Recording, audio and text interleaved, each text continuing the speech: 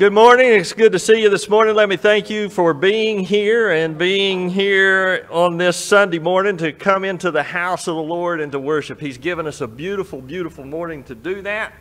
If you're visiting with us, we want to thank you for coming and being a part of our service today. It's great to have you. If there's anything that you need or anything that we can answer any questions to, we'll be glad to do that. So we just appreciate you coming in. If you would, just remember the nominating team this year. We're still in the process of filling positions and things like that. If you're interested in the sound team, the multimedia team, Walker Talker, Children's Church, please let us know so that we can get you on that schedule and so that we can get it all together so we can bring it to the church. However, we're going to do that this year to vote on it. So just continue to pray about that and continue to ask the Lord where He would want you to serve. Adam and Katie, continue to remember them as they are heading down for their honeymoon this week.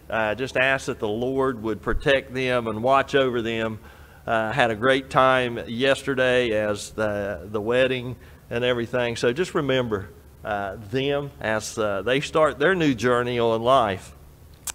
If you would, just make a note that Jake and Hope's shower is actually on August 9th, and it's not on August 8th. It's in the bulletin as August 8th. That's going to be from 3 to 5, August 9th. Is it 2 to 4? So it's 2 to 4. For those of you on Facebook, just... It's 2 to 4, so if you would just mark that on your calendar. And we want to wish Cora Mae Rollins a happy birthday today. So if you see Cora Mae or you know you might see her, just wish her a happy birthday. I know that the Lord will bless you on that. As I was reading this week and I was getting prepared for what the Lord has laid on my heart to bring this morning, I went to Psalm 119, and it's out of 189, or out of verse 89, I'm sorry. And the psalmist says, "Forever, O Lord, your word is settled in heaven." Isn't that a sweet promise? You know what? His word is settled in heaven. He's the same yesterday as he is today, as he will be tomorrow. And he goes on and he says, "Your faithfulness continues throughout all generations. You have established the earth and it stands. They stand this day according to your ordinances." It's because of His word, that all things are standing, that we're here existing, that it's because of His truth. Not ours, but His. Isn't that amazing to understand that He loves us enough to give us guidelines and standards to go by, so that we know what we need to be doing as His people. Let's go, Lord, in prayer. Dear Heavenly Father, we thank you so much that we can come before your throne of grace this morning. As we even just think about that, Lord, we can see the angels ministering to you, singing, "Holy, holy, holy." We can see the rainbows, the lightning, the thunder. Lord, just as your word explains it out of Isaiah 6 and out of Revelation 4 and 7. Father, we just thank you that we have access to that throne room. And Lord, we come on bended knee this morning asking you to shove everything out of our minds and hearts this morning. Father, we come confessing our sins before you. Father, we know that some way, somehow we have fallen short. And Father, we just come and we just ask that you would just forgive us. Just give us that pure heart and that pure mind that we can hear your word this morning, the truthfulness of it, what we have to look forward to, Lord. We just thank you that each one that is here and who are joining us via social media, Lord, we thank you that they're here with us. That as the church, Lord, we are gathered together to be able to worship you in song and in your word. So, Father, we just ask that as we go through this next hour, that, Lord, you would just be glorified. For, Lord, it's not what we can get out of the service. It's not what we want. But Lord, it's preparing our hearts to give you the worship that you're so worthy of. That, Lord, we're bringing ourselves up on the altar, sacrificing ourselves, our selfishness, to serve a living God who loves us, who's merciful and kind, whose grace extends way, way more than we can ever see. So, Father, as we get ready to come and sing, we just ask that as your ear is bent over towards your children, that, Father, you would be pleased. You would be pleased and honored and glorified in all that's said and done in this service today.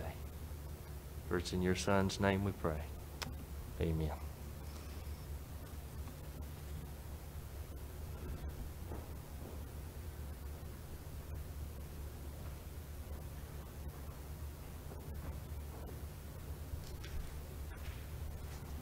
Would all stand with me and join with me, and let's glorify his name this morning.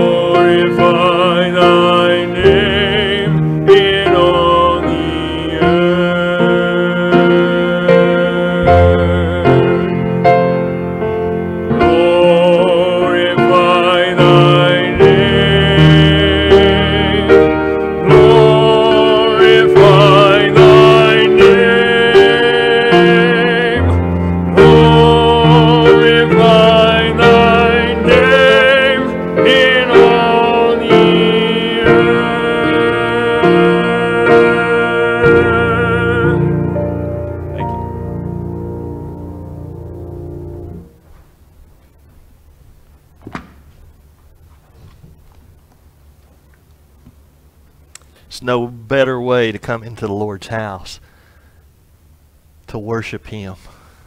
You see, if you come here to expect something for you, you came for the wrong reason. You came for the wrong reason, because we're here and our hearts should have been prepared already to give it to the Lord. That's why we're here. That's why we come. We worship him. It's not about us. It's all about him. Has nothing to do with us. Has to do all with him. Now, the culture in which we live in don't want to hear that. A lot of churches and a lot of Christians that come to church don't want to hear that. But that's God's biblical view. He is worthy to be praised. He is the number one. He is the audience of one.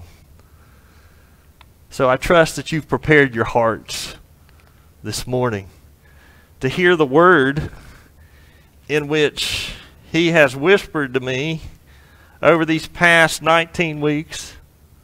That's how long we've been in here.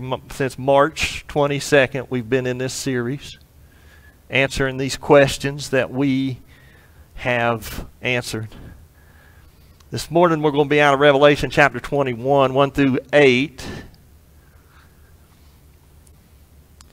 In the Los Angeles Times in October 24th, 2003, a Barna poll indicated that 76% of Americans believed in heaven, 71% believed in hell. Of those who believed in heaven, 50% believe you can get there without accepting Jesus Christ.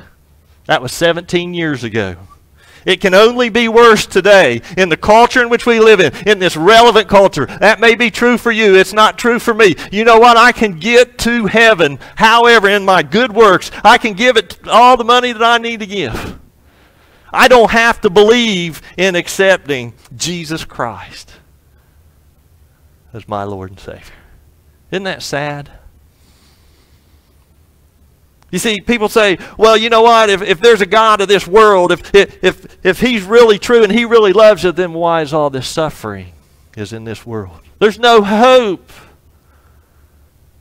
You see, folks, it's not a matter of if God can bring this all to the close. It's a matter of when. You see, history is not circular. History is linear, beginning and an end. And at some point in time, he's going to bring this world as we know it to an end. There is hope in this suffering world. I want you to know that this morning. There's hope in this suffering world. No matter what makes your view dim, no matter what may be going into your life, no matter what sickness or death may be there, no matter what persecution you may be going through on a daily life, no matter what stress or worry or anxiety or depression that you have, being overwhelmed, there's hope in this suffering world. There's a promise which we as Christians need to hold on to and look forward to. I love that psalm. I love that psalm where it says, hey, you know what? Your word's settled in heaven. I have a promise. I have a promise that Jesus never changes. Even though things in our life change, Jesus never changes. He's always the same. And his word is always the same. Whether people want to believe that or not, whether the outside culture says, no, that's not for me, or, you know what, there's no moral standards. Jesus says there are. He's the truth. You see, truth is a person in Jesus Christ. He says, I'm the way, the truth, and the life. Truth is a person. And that person has given us promises. And it's up to you and me to believe and stand upon those promises, right? Isn't that what the song says? We're standing on the promises of God. But do we really? When it comes down to it, do we really stand on the promises of God? There's a promise we need to look forward to and hold on to. One day that promise that of our Lord will come to fruition, that he's going to end all of this. One day the evil in the world will be defeated. There will be a place where all will be right and beautiful.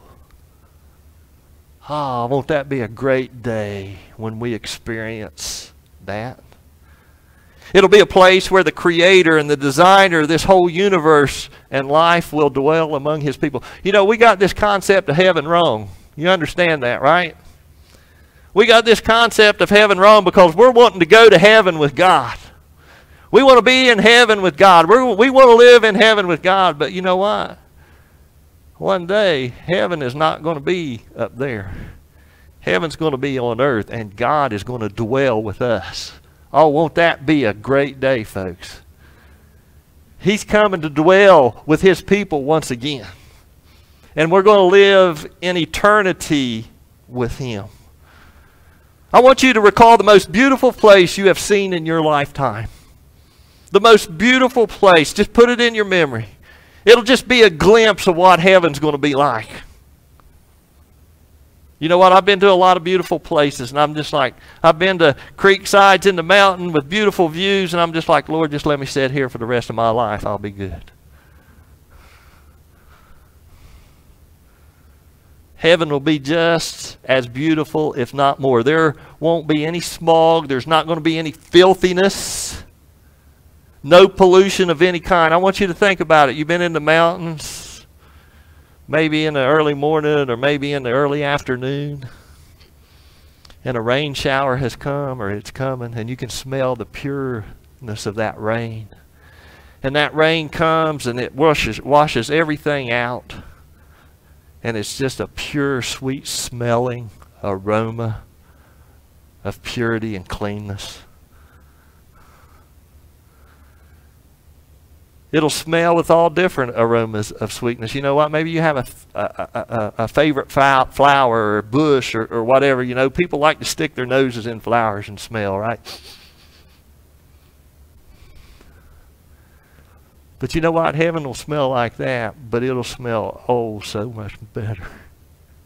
And it'll be, oh, so much more beautiful. This morning, as we continue in our series, Behold, He Comes with the Clouds, I want us and allow ourselves to go to heaven in our minds and our spirits. That's where I want you to be this morning. Of what God's Word talks about. Heaven. That's where we need to focus this morning. We need to allow the Holy Spirit to bring a glimpse of what heaven's going to be like. Something that we look forward to. You know what? There's so many people in this world that want to hold on to this world and hold on to everything in it, and they don't want to let go of it. But we've got so much more to look forward to. So much more to look forward to than this old world. Yeah, we're supposed to enjoy it. There's no doubt about that. And be the light and the salt. We'll talk a little bit about that. But you know what? We need to let loose of this world to give us hope in the world which seems so topsy-turvy today. Do you see it in it? You know what? This world today is so topsy-turvy. It's confused. It's angry. We need to catch a glimpse of what it's going to be like for eternity, and we need to smile. We need to let go of all this trash that blocks our way, that blocks our vision, that Satan puts in front of us, as 2 Corinthians 4:4. He blinds us. Put all this trash away and get a glimpse of what's in store for us. Wouldn't our lives be a lot better? Wouldn't our lives be a lot different if we woke up every morning and said, oh my goodness, what I've got waiting on me is nothing like what I'm living in right now.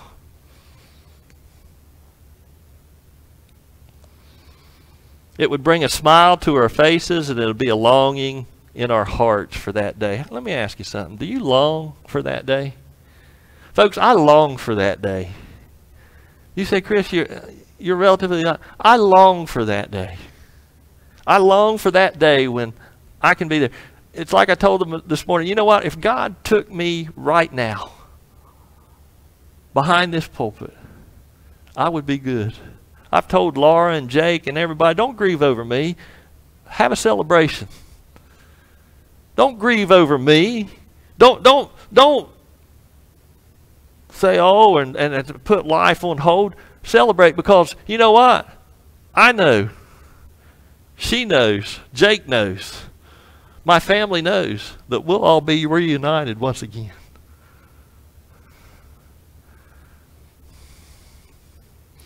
We've systematically studied where we're at to this point of history and what will happen in the future. You know what? We started in 2 Timothy, I think it was 3, may have been 1 Timothy 4, about the difficult days that we're in. We're not in the last days. We're not in this tribulation period or the day of the Lord. We're in the difficult days Paul talks about.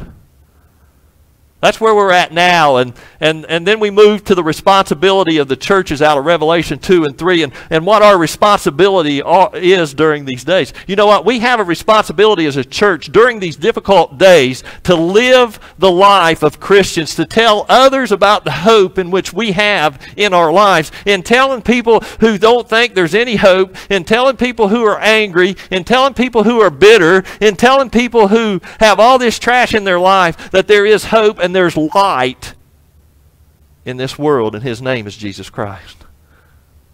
That's what we're supposed to be doing in a time like we've experienced in the last 3 months. We're not supposed to get caught up in all this cultural stuff. We're supposed to be the church.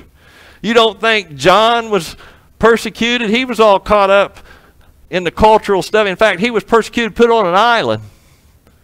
But what was his focus? It was God.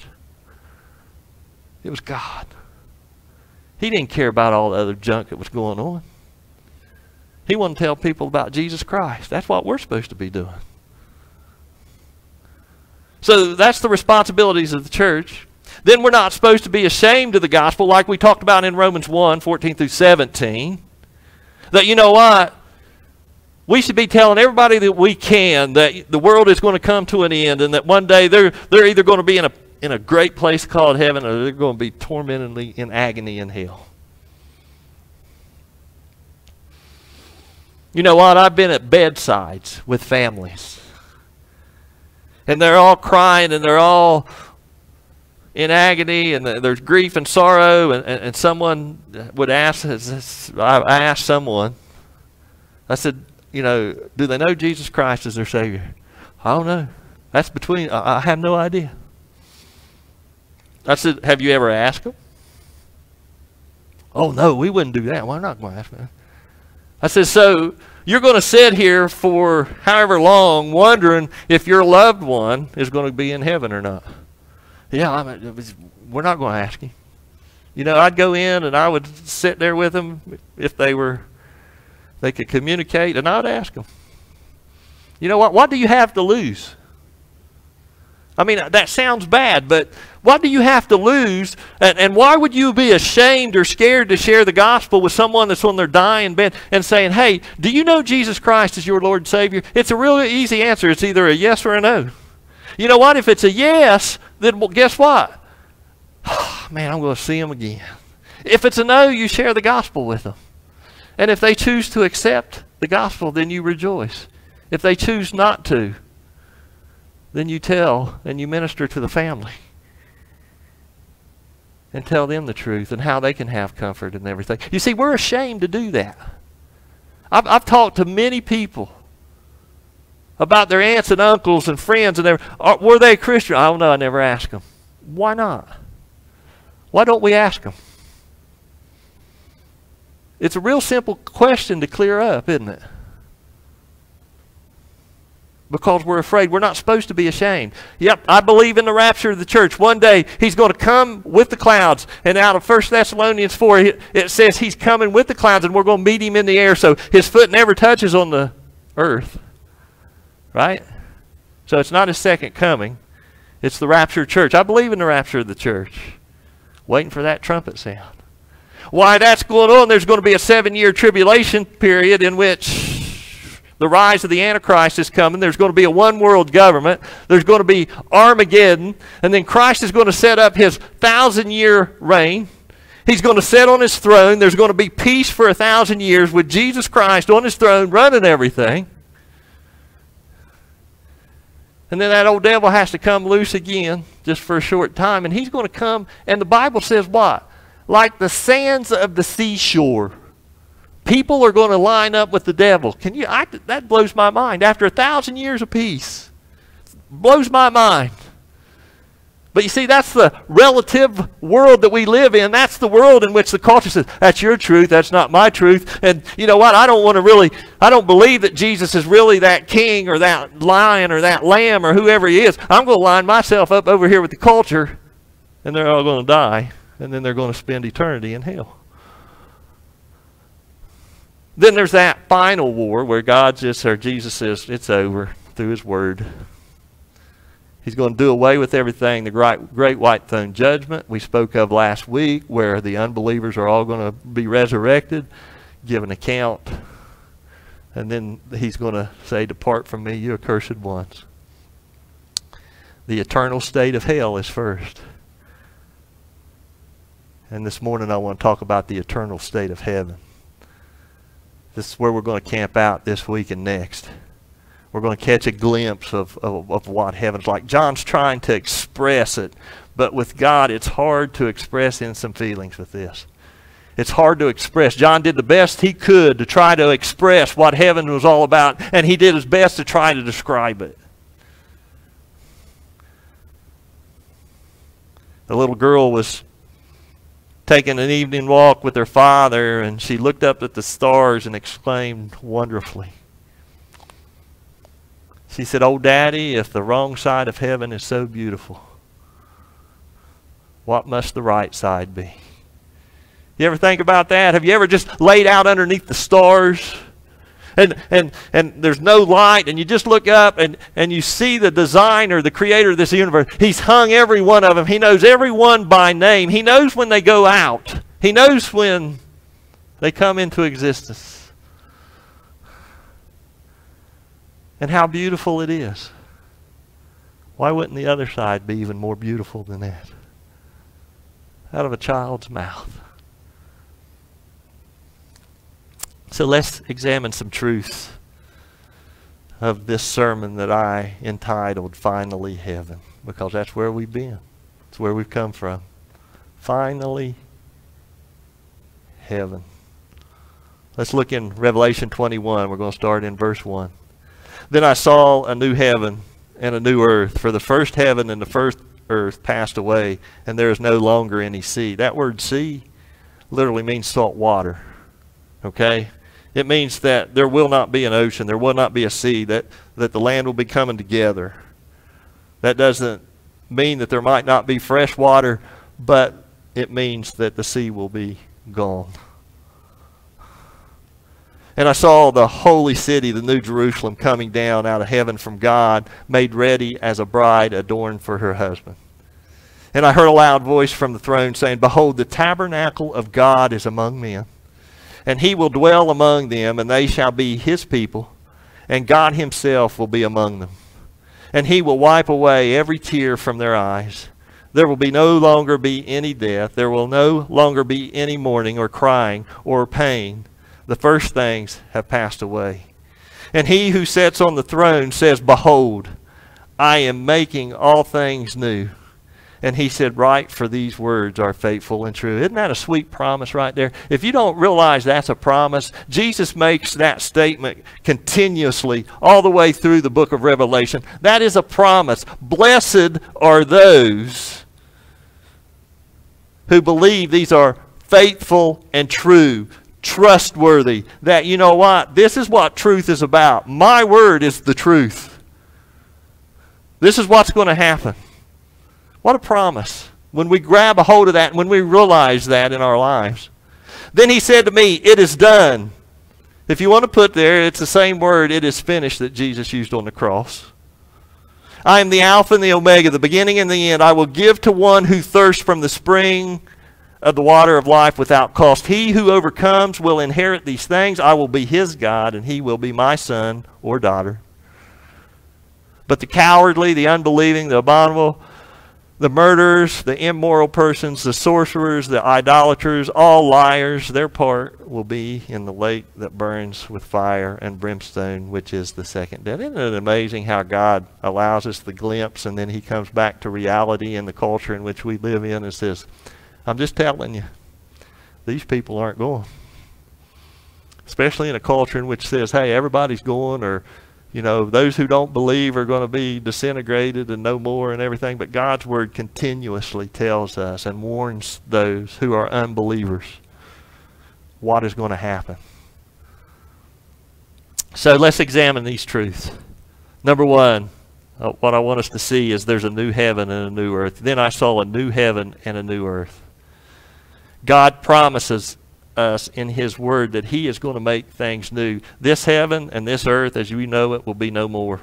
It was melted away at the great white throne. That's what his word says. It's not going to be renewed. It's going to be recreated.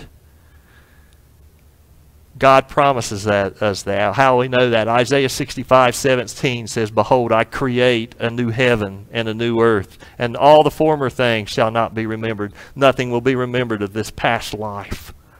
Everything will be new. Isaiah 66:22 says, "The new heavens and the new earth will endure before the Lord." Although all through the Old Testament, God promises to make things new, that there will be newness and purity of all things. Why is that? It's because this old earth in its sinfulness has started to decay the first time that sin came into this world, and it continues to decay even now, just like we do. 2 Peter 3:10 says this, "But the day of the Lord will come like a thief in the night, in which the heavens will pass away with a roar, and the elements will be destroyed with intense heat." He's going to do it with heat, not the flood. He's already promised us that he's not going to flood this anymore because we got the covenant of the rainbow, right?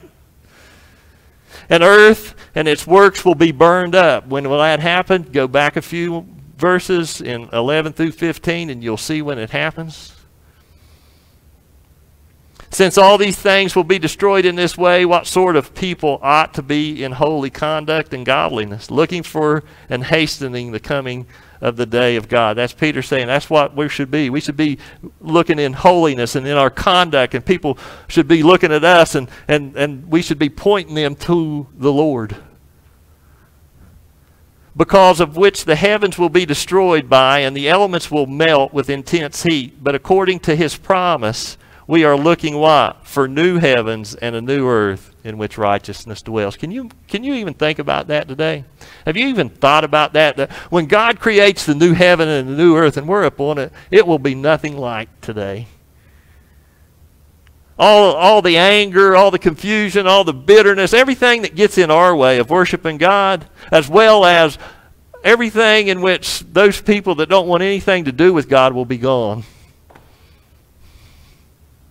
And we'll live life the way it's supposed to be lived. Isn't that a sweet promise, folks? Isn't that a sweet promise? Why is God going to do away with the old heaven and the old earth? Because he's holy and righteous, and sin cannot be in his presence. Romans 8:18 through 22 says, "For I consider that the sufferings of this present time are not worthy to be compared with the glory." I want you to understand something this morning, and this is something that he's laid on my heart this morning. What is it that is getting in your way? What type of bitterness, what type of anger, what type of hurt, what type of feeling or emotion is getting in your way on this old earth to where you cannot see the glory that's to come? Because that's what it's all about. Nothing in this earth can compare for the glory that's coming with the new heaven and the new earth. Man, don't that get you pumped? It ought to. You see, because we worry about all this other junk down here. Yeah, you know what, I'm human. Yeah, it is. But you know what? Jesus gives us promises. He gives us guidance in his word how to get over all that. When was the last time you thought about heaven? No, I mean seriously. We ought to get up every morning and think about, you know what, this whole place, I've got this eternal place. New heavens, new earth. We're going to be there. It's not going to have any of this nastiness in it, you know, or hurt or whatever it is. But Paul goes on and he says, "For we know the whole creation groans and suffers." You see, it's not just us. It's the whole creation that groans and suffers. It's the whole world. It's the world itself. Why? Because it knows as well as we do there's a new world coming. The old heaven and the old earth started to decay after sin. Now, how do I know that? It's called the second law of thermodynamics. You ever heard of it? Second law of thermodynamics. What it says is this. It tells us that the universe is running out of energy each and every day. You see, but God's going to create this new heaven and this new earth where it will never decay, where it will never run out of energy. That's that Isaiah 41 promise, I think it is. Where we're always have our strength, where we're young and we can bound like the deer.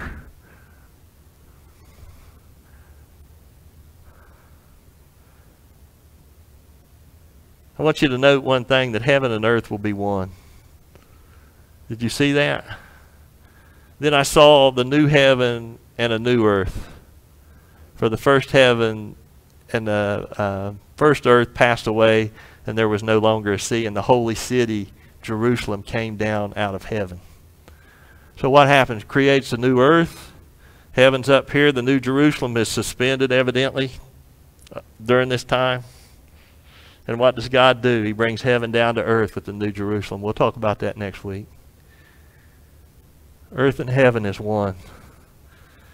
What will it be like? What will it be like? Well, I think we've got a good description of it in Genesis 1 and 2. I think we got a good description of what the new earth and the new heaven is going to look like out of Genesis 1 and 2. I think that we've got a good description out of it in the Gospels that tells us that, you know what, we're not all going to be floating up on clouds with playing harps and singing. But there's work to be done up there. We're going to be at work. We're not just going to be laying around eating grapes. He's got work for us to do. We're going to glorify Him. We're going to worship Him.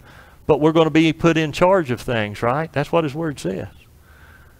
For those who have faithfully been put in charge of this, a few things, you will be put in charge of more. That doesn't mean just down here. It means up there too. We're going to have things to do, just like Adam and Eve tended the garden. We'll tend to the heavens. Secondly, God will dwell among us. God will dwell among us. Out of verse 3, and I heard a loud voice from the throne, behold, the tabernacle of God is among men, and He will dwell among them, and they shall be His people, and God Himself will be among them. You know what? Here's the question. Who's God? Man, that'll blow your mind if you want to think about that. Don't ever think about that before you go to sleep, because you'll never sleep that night, because you'll sit there and you'll think, who is God? And then all of a sudden it'll be 5 o'clock next morning. It's God the Father, it's God the Son, and it's God the Holy Spirit. We'll experience His kindness, His love, His compassion, His grace firsthand. We'll see Him face to face. Just as God walked in the garden with Adam and Eve, just as He walked before the nations in the cloud and the pillar of fire, just as He came into the tabernacle that Solomon built for Him, just as He came in the tabernacle of the flesh in Jesus Christ, just as He indwells His children right now, He will be among us for all eternity. John 14:23 says, Jesus answered and said to him, if anyone loves me, he will what? Keep my word. Isn't His word beautiful? You see, your truth is settled in heaven. Keep my word. It's true. If you keep my word, then what? We will make our abode in you, He says. We will make our abode, our home place in you. Isn't that a beautiful picture? You know what? So many people don't want to believe the Word of God. So many people want to make up their own truth. So many people want to say, no, I don't believe it. Some of it's true, part of it. No, Jesus, throughout His teaching, talks about His Word. John 17:17. Sanctify them in your, what? Truth. Your truth is your Word. Jesus is the Word of God. He is the Logos. He's the one who spoke into creation. He's the one who created you and me. He's the one who said, I am going to come and I am going to die on a cross. I am going to be buried and then I'm going to be raised. And He did it. He's true. The first 3 quarters of the Bible have been fulfilled. The last quarter is we're awaiting it for it to be fulfilled. But it's going to be, because He's true. 2 Corinthians 2:16 says, or what agreement has the temple of God with idols? For we are the temple of the living God. Just as God said, I will dwell in them and walk with them, and I will be their God, and they shall be my people. Therefore come out from the midst and be separated. What does that mean? It means, hey, you know what? You are in the world, but you don't need to be of it. Come out and be holy. Come out and be pure. Come out and let people see the light and the salt that you're supposed to be. Don't be a part of the culture in which we're living in, but be holy and separate and let them come to you. We're not supposed to go hiding in a closet. We're supposed to be out among people and talking to them and telling them about who He is and why He's come. But we're not supposed to be drug in to the dregs of the culture. We're not.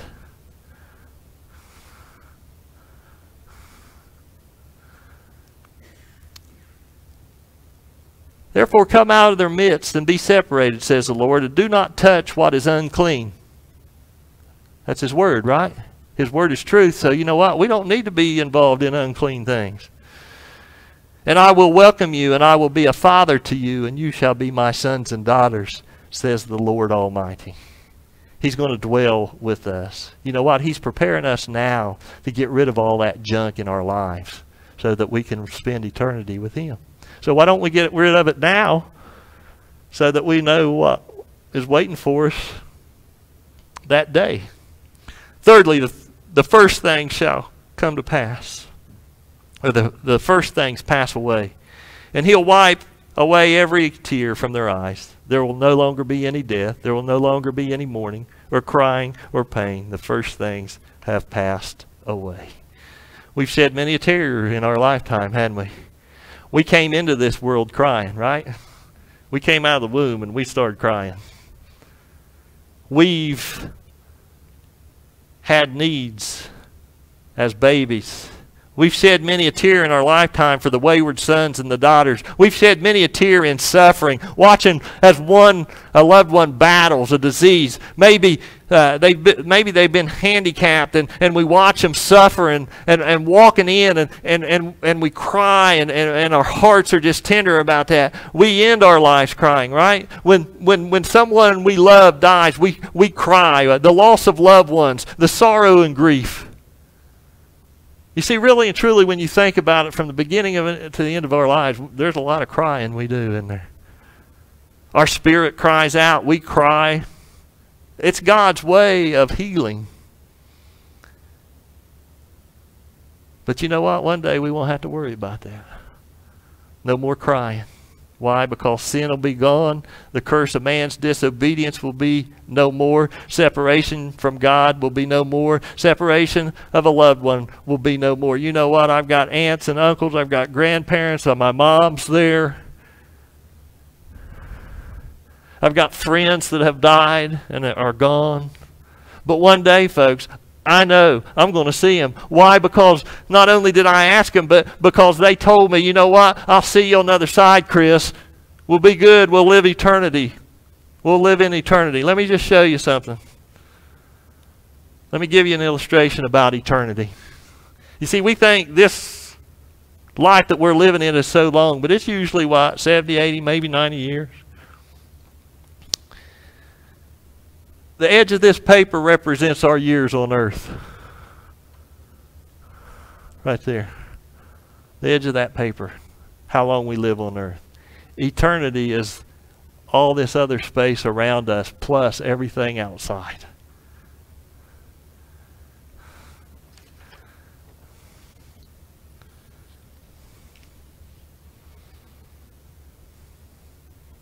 Think about it. And we hold on to so much junk on this side, knowing what's going to happen, knowing that we have this promise. See, all sin is done within heaven. No mourning, no death, no crying, no pain, no more earth's groaning. All things are new. Fourth, why should we believe it? Verse 5. He said, what? Right, for these words are faithful and true. Then he said to me, it is done. I am the Alpha and the Omega, the beginning and the end. I will give the one who thirsts from the spring of the water of life without any cost.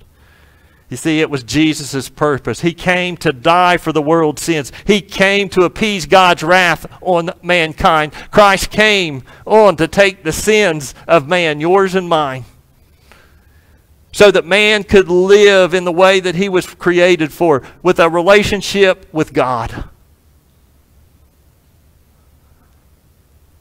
He says it's done in verse 6. Jesus said what? It's finished. Y'all ever paid anything off? Car, house, some type of debt? What do they do with it? It's either put cancel on it, they say payment in full, whatever it may be.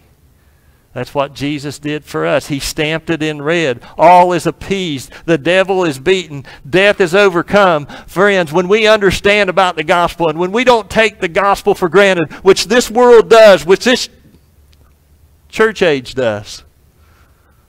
This church age takes the gospel for granted and we get immune to it. And we don't think anything about it, but it cost our Savior His life for us. It cost Him His blood for us to put that cancel.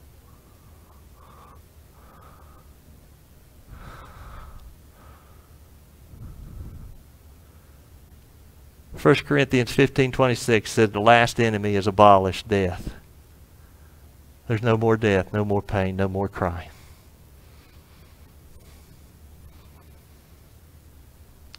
He said, I'll give to those who are thirsty. What is your soul thirsting for this morning? Is it for all the junk?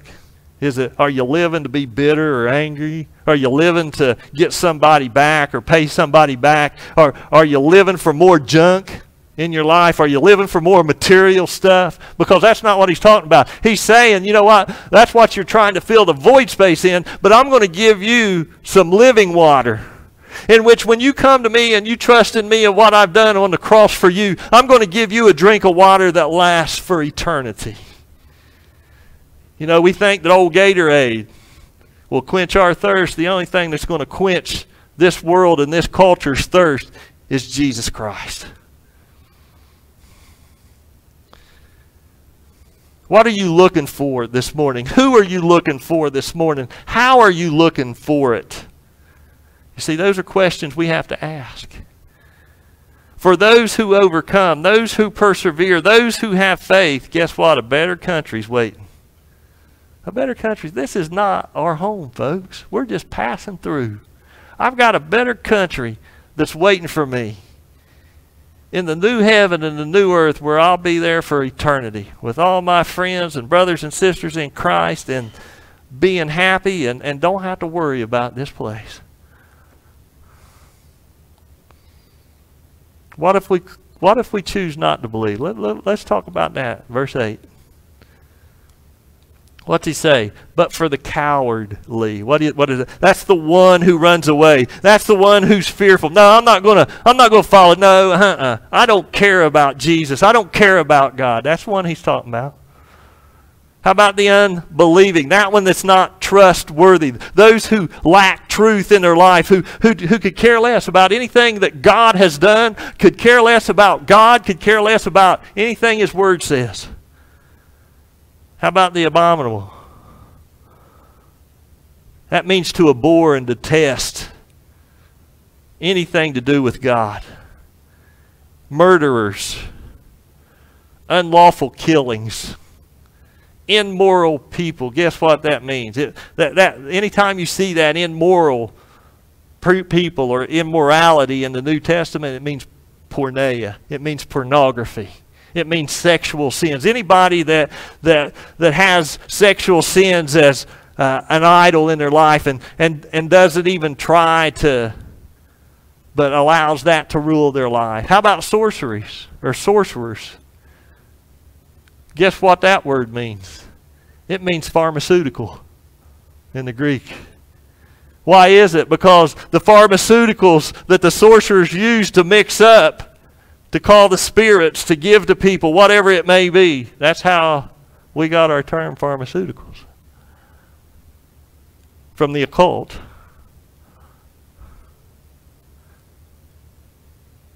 Idolaters, anything in front of God. All liars who lie consistently against the truth.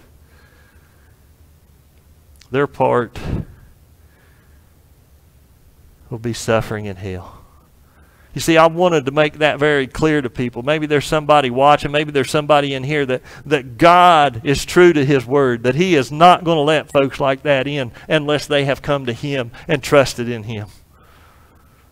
It's not universalism. It's not annihilation. But He gives chance under the grace that He has to come to Him and to trust in Him and allow Him to transform your life to get rid of all that. Yes, we've got the old man in us, and that old man comes up sometime. We all can attest to that. But we have the Holy Spirit who is what? Greater in us, right? Than in the world. The world can't touch us when we call upon Jesus. Greater is He who is in you than he who is in the world, John says. You see, God's talking about in verse 8. He's talking, you know where the tears and the suffering and all the groanings and agonies are going to be? It's going to be in the lake of fire, away from us. So you have a choice. God didn't send you there. Matthew writes that hell was prepared for the devil and his angels, never prepared for men. 2 Thessalonians 1:9-10 says, these will pay the penalty of eternal destruction away from the presence of the Lord, from the glory of His power, when He comes to be glorified in His saints on that day, and to be marveled at among all who believe, for our testimony to you was believed. We're going to marvel at Him for all eternity. Worship Him. Thank Him for the life that He's given us. Thank Him for everything that He's done for us. Thanking Him and praising Him. Not ourselves, not other people. Him who is on the throne. Ray Stedman, in his book on Revelation, God's Final Word, wrote this. It says, there's no disappointment in heaven, no weariness, sorrow, or pain, no hearts that are bleeding and broken, no songs with minor refrain. The clouds of our earthly horizon shall never appear in the sky, but all will be sunshine and gladness, with never a sob nor a sigh. Folks, there's the hope in this time of suffering, in this time of chaos in which we live in. Why?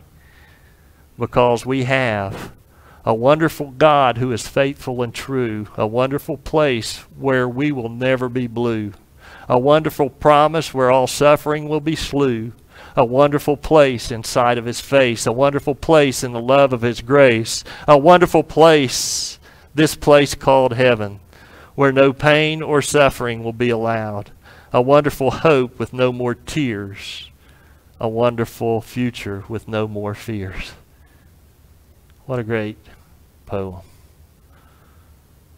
Finally, heaven. The new heaven and the new earth. God will dwell among us. The first things pass away. Why should we believe it, and what if we choose not to? It all talks about today in the culture in which we live in.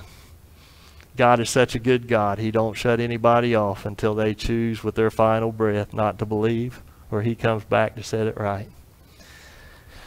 In our time of invitation today, here's the challenge. If you don't know Christ, today is the day to do it. Don't wait until tomorrow. Don't wait until the next day. Today is the day. Come to know Jesus Christ as your Savior. Trust Him. Go to Him and tell Him you've tried everything that you can do in your own way, your own time, but it never has satisfied you. Come to Him and say, forgive me, Lord. I trust what you have done on the cross, that you were buried and raised again. I believe that. I trust that. Thank you, Lord, for saving me. That's all you have to do. That's all you have to do today. You can do that right where you're at. If you do know Him, Christian, have you thanked Him for His love and His promise in your life? Is there any bitterness or anger, or is there any anxiety or anything else that may be blocking that relationship with you? Because we've got a better place coming. We got a better place coming. Something in which we can't even imagine. What is it that may be straining your relationship today with Jesus Christ? Would you come, or at least stand where you're at, or wherever you might be there on social media? Would you just go to Him and ask Him, Lord, I'm so self-centered, so prideful, a lot of stuff in my heart, and I have not thanked you today or in the past month or however long that you have a place for me eternally in your home. Would you do that today as Andrew and as Debbie come and they lead us in this time of invitation? You just do whatever the Lord may be leading you to do.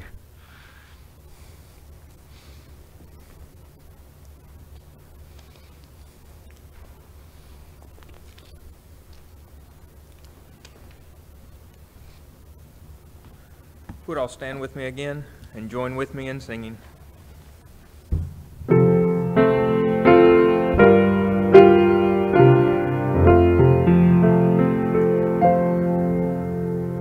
Worthy of worship, worthy of praise, worthy of honor and glory,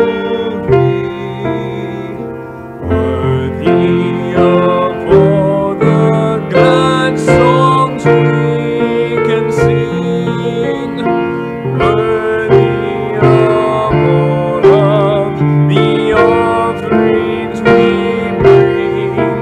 You are worthy, Father, Creator. You are worthy, Savior, Sustainer. You are worthy and wonderful, worthy of worship and praise.